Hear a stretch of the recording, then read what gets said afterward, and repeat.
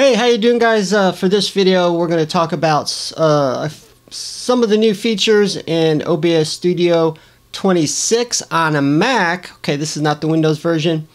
And I discovered some mind-blowing things, so we're going to talk about that. So here we are on the desktop here, and we're going to take a look at three key features. One of them is actually Virtual Cam. Now, Virtual Cam can be downloaded and installed into OBS Studio as a plugin. It allows you to use your camera as OBS Studio is a input into other applications such as Skype, Zoom, and others. Now, when I downloaded the new version 26, I was excited. I wanted to see this Virtual Cam incorporated into OBS Studio for Mac, and fortunately, there is none. I looked everywhere. I couldn't find it. I looked on the web, forums, and things like that. Turns out, I don't think it was built into the Mac version. Primarily, when I went on to OBS Studio's forum site, where you can download a lot of these plugins for OBS Studio, and just to show you, this is a plugin where you can get OBS Studio Virtual Cam, and as you notice, as we zoom in here, the yellow box, the only supported platform is on Windows. So what that means is you cannot have a virtual cam for on a Mac, so that's a big problem that really needs to be addressed and fixed. Now, as a workaround, there is a workaround where somebody developed a plugin, which is probably experimental. I'll probably do a separate video just on that. Now, as a workaround, if Virtual Cam is a must for you on a Mac and you want to use OBS Studio or something similar, you can try using Streamlabs for Mac. As you see here, they do have Virtual Cam, which is experimental, and you have to download and give permissions for your Mac to use this. Now, you might want to do some testing on your own just to figure out if it works. But normally what you would do, and we're going to go back here, if the plugin was normally incorporated into OBS Studio, you go to Tools, you would see Virtual Cam, you would select that. You may have to restart your OBS Studio, and you should also see down here in your controls one for your Virtual Cam to turn it on and off.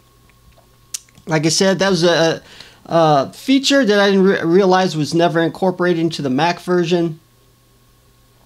So I'm not currently using it now. I'm not saying I'm going to use a lot in the future. So anyway, we're going to take a look at some of the other features. Now, one which I love is the addition of a toolbar. Gains access to your most currently used preferences and filters and things like that. Now, simply when you go into your sources, this is the way you used to have to do it, is right-click or menu, and you select either properties or filters or something like that. Now you don't have to do it. I know it seems like, you know, kind of stupid, but it's easier just to go to the properties, and from here you can gain access to your sources from there, or even your filters right here. We're going to leave filters open because we're going to look at some of the new feature, which is a new audio plugin, which is, they've had actually noise suppression before, but this uses an AI version which intelligently removes the noise. Now, I'm not big on noise filters simply because unless it's adjustable, because it tends to have a very modulated effect, so normally I have to dial it way down, and it may not remove all the noise. And currently, I don't really need noise suppression. I don't have a lot of problems with that. But normally what you would do is you open up your audio filters, and then we're simply going to add noise suppression. And we're going to add that in there just to show you. And then, of course, you have the old version, which is, I guess, Speaks, which is actually uses a lot lower CPU usage. Now the new AI version, which is RN Noise, which is higher quality, it uses a lot more system resources on your computer, so keep that in mind depending If your computer is beefy enough, or if you're doing it on this as a laptop, you might want to choose the other noise suppression plugin. So those are some of the features I definitely wanted to try, and I didn't know the obviously the big problem with in fact, let me turn that audio filter off just to make sure, because if I leave it on, it may actually make the audio there you go. I don't know if that affected the audio too much.